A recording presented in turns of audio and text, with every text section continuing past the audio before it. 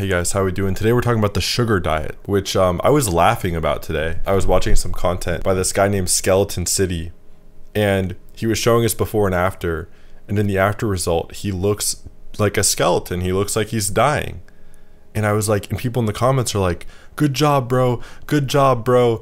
You're in Skeleton City, bro. And they call it the bone zone and all this shit. And I was just laughing because I'm like, because this shit works in terms of losing weight, it's gonna catch on, and it is a very deadly diet. Like, it does need to be spoken on because it's like getting rich quick. It's like selling drugs will get you rich maybe, but is that the most appropriate way to get rich? Is that the most conducive to a healthy, fulfilling life? And that's exactly how I see the sugar diet, because it is such a danger because these uneducated people are going to see results. So the sugar diet consists of eating fruit juice, sugar, and no fat or protein. That's the sugar diet. So basically it's a fruitarian diet. And people in the past have actually used this to get lean for movie roles. There was, I think Christian Bale shredded a ton of weight on this diet. Now, of course, Christian Bale also looked malnourished for the role he was going for. He lost a ton of fat and muscle, disproportionately more muscle than you should, which we'll get into that in a second as well. But this diet is blowing up. It almost seems like someone's like pulling the strings from behind, because why is such a toxic diet getting so much traction in such a small period of time? There's also this dude named Mark Smelly Bell, who is very ugly in my opinion, like very disgusting guy. You wouldn't want to look like him. He has trouble breathing. In his videos, he's like, the sugar diet is so healthy. That's pretty, it's like, oh yeah, I want to take advice from this guy. That's for sure. Yeah. Yeah, he's really whatever. There's this guy, Durian Ryder, who's been promoting the sugar diet, and he's been doing it for like 20 years. He's a vegan. And the issue with him is he doesn't phrase the sugar diet as like a protocol to lose weight.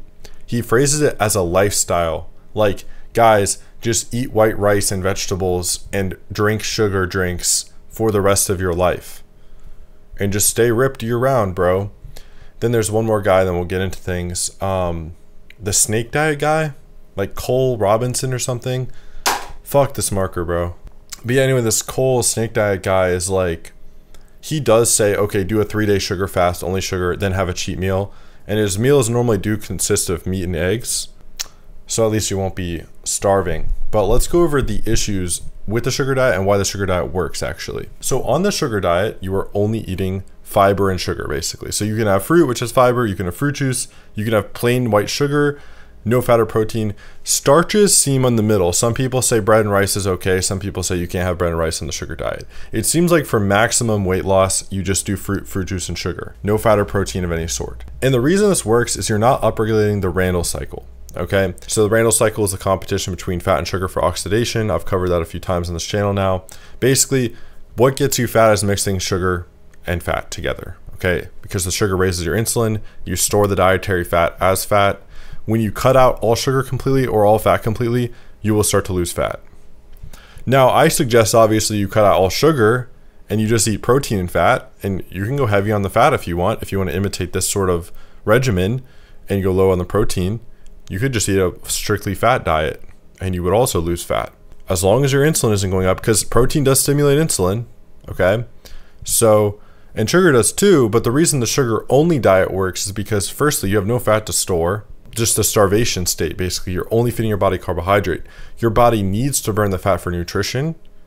Your body will need to start burning muscle for protein actually, to a small extent. And you'll just have to start using up your own body because you're in a starvation mode. Even if you have 4,000 calories of sugar per day, given you have no fat or oils and no protein in your diet, you'll still lose body fat. And this works. And actually, I'm not even so against using this as like a temporary protocol. If you've been eating very well and for 3 days you want to do sugar only to lose some more body fat, it will work. My only issue is this will still be damaging to your body and you'll still be in malnutrition. So let's go over the nutrition not on the sugar diet, which this should be common fucking sense, shouldn't it?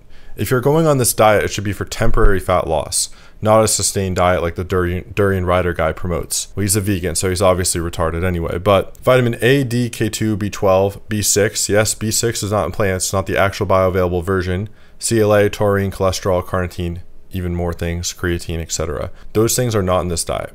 Okay, some people include vegetables in this diet. Guess what? None of that's in vegetables either. Okay, you need protein, you need animal fat long term for maximum health, for even to really fucking live, which is why most vegans quit after a few years. You're in starvation. This will work. I'm not going to lie to you and say this won't work. I'm not going to be like those dumbasses that say, oh, it won't work. No, it definitely works. It's just extremely unhealthy. That's the takeaway. The better way to do it is to stop being an addict. If you're a fat ass, stop being an addict. Just eat animal protein and fat. Go fat heavy. Don't do huge amounts of protein at one time to not stimulate your insulin. The fat will shred off.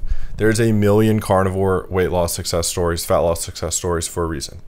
If you follow it, you will lose fat efficiently. Okay? If you follow this, you will lose fat. It is not sustainable though. If you do this for 30 days, your muscle will start falling off the bone. You will have no protein. You'll be in an extreme protein deficit. Yeah, sure, you're eating up your own fat. Maybe you get some fat-soluble vitamins. You're not going to be having any of the water-soluble vitamins like B12 and B6. You'll have maybe some others from the fruit, like B2 or whatever, but maybe some folate. You'll be deficient in the amino acids. Deficient in things like creatine, amino acid precursors. You'll be very deficient. You cannot supplement them. It does not work the same way. So my verdict is sugar diet at most a few days. I wouldn't do it to begin with. Just get on to something sustainable, which is carnivore. People say carnivore isn't sustainable, but carnivore has every nutrient you need. You won't be activating the Randall cycle. You'll shred off the fat. Your insulin will be at a very low, stable rate. What's not sustainable is something without nutrition. This is a gimmick protocol that will work. You will lose body weight.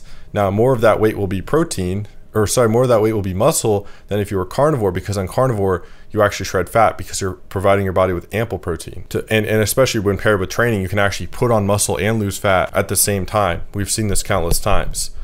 This is for addicts. This is not sustainable. This will hurt your body. Advanced glycation end products, okay? Tons of them are going to be created endogenously with this. Glycation's going crazy.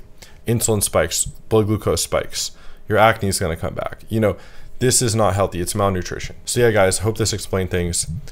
To put in just a few sentences, the sugar diet works. It's extremely unhealthy. A carnivore ketogenic diet is sustainable with every single nutrient you need. Fat and protein for your muscles, fat for your hormones. You'll still shred the weight. It doesn't taste as good maybe as the ultra processed foods, which are designed to be drugs. If you can believe in yourself, give up the drugs, there's something much better waiting for you, a much better life. You're going to feel more fulfilled, happy, look better. Thank you guys for watching. Peace.